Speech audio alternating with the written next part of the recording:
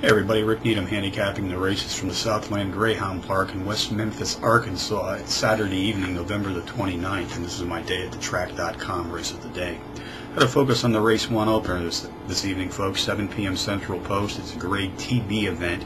These puppies are sprinting a short 334 yards. Using Quick Dog software as my handicapping weapon, I've isolated a power pup that I'll put on top of my contenders list and also play win, place, and show in this entry, and that will be on number 7, Rooftop Zipster.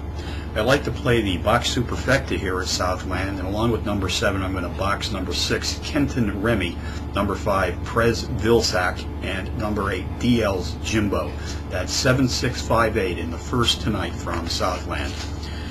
Quick Dog software has also isolated for me a power pup that's a long shot that I'll play win, place, and show, and that will come in race 6 tonight.